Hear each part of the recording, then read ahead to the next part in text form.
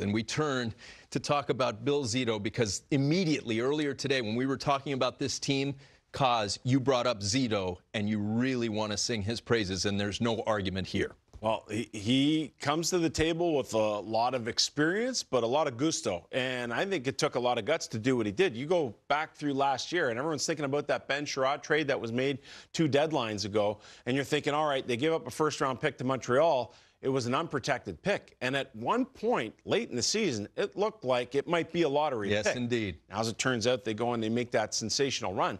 But it took a lot of gusto to make that move and to stand up behind that move. Then you think about moving off guys like Huberdeau and Weegar, who have been mainstays, and bringing Tkachuk in, getting Tkachuk to a long-term deal. You think about the Claude Giroux deal even before that. All of these little things took, a lot of moxie to get done. Yet they've worked out at every turn for Bill Zito. So when you think about what's being added now this year, a couple of guys that George talked about on the back end. You got Mikkola there. Oliver Ekman-Larsson, I think, is also a pretty good gamble. Kulikov is a known commodity there. You bring a guy with Stolarz who's got a lot of NHL experience to replace the Lion thing. And now you look at Rodriguez, and I think that's the one element, the speed that he brings to the table, a recognition on the part of Zito to say, hey, we've got a big, heavy team. We know we can play that way. We'd like to add that speed element, and so Rodriguez brings that to the table. So, again, just addressing needs and hitting it at every turn. He's done that so far. You have to give credit where credit's due. Kels, when you make decisions, you got to take risks. Not gambles, but risks when you're a GM. You can quantify most everything. I've learned that from you in the game.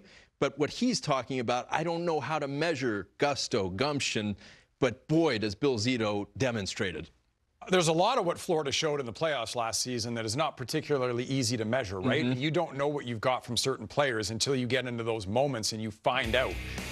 We had no reason to suspect anything different from Matthew Tkachuk, but what we saw was a guy who could elevate his game to literally like top 5 players in the world the way he was playing in those moments. Bobrovsky played like his old self, and that's great.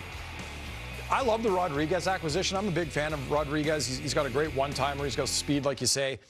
He's versatile. I think if you needed him to play down the middle, we know that he can, but I think he's actually really good down the middle at center.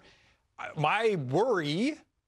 we pumped it all up, right? My worry going into next season is this is a team that was okay defensively last year. They're okay.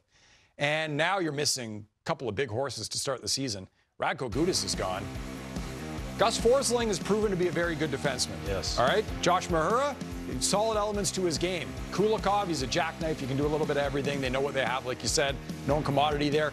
I like Riley as a third-pairing defenseman. I think when he's in a third-pairing role, he can be really effective. Ekman-Larsson, we don't know. We've seen what he can be. He's not that anymore. I think he's better, to your point, than what we saw in Vancouver. But he was still eating big minutes there, and they're going to need him to eat big minutes, at least to start. But, Bobrovsky's going to come down a little bit. He has to. And the defense, I think, at least in the beginning, is not going to be quite as good as where it was last year. That'll be something that they'll have to overcome. But if we learned anything, you do not doubt the Florida Panthers. No, you and do what they not. can do. But hang on, guys. That division is not easy. And when you start to lose ground earlier in the year, not to say that they will, but when you're missing those 2 big guys on the back end at the start of the year, you start to fall behind early. It's tough to get points back in that division.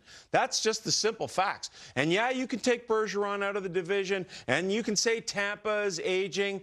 You could say Toronto, yeah, they're top-end heavy. All of those things, which may be true, are still true, and you do not want to fall behind and give up points early in the year, and they may be subject to doing that because of those key guys being out. Because of your baseball roots, I'm going to hit you with it gets late early. It gets late early. I like it. In that division. Could happen. A couple teams bubbling up to the top, too, potentially. Yes. So. That's always an intriguing thing, too. The teams that were out the previous year, very intriguing.